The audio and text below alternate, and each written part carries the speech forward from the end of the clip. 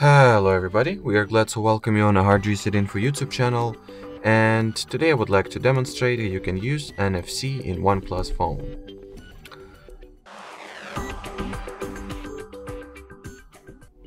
So, to begin with, you will need to enable the NFC connection itself, which you can do by going into the device's settings, then enter the connection and sharing category.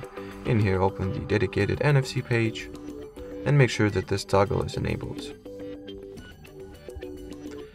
Next, you will need to also set up the Google Wallet app in order to, add some card.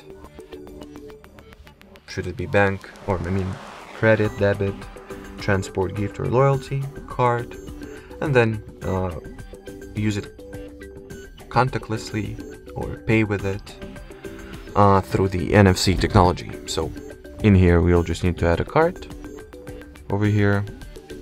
And once the NFC is enabled and the card is also added, you will be able to start using the NFC for its direct purpose.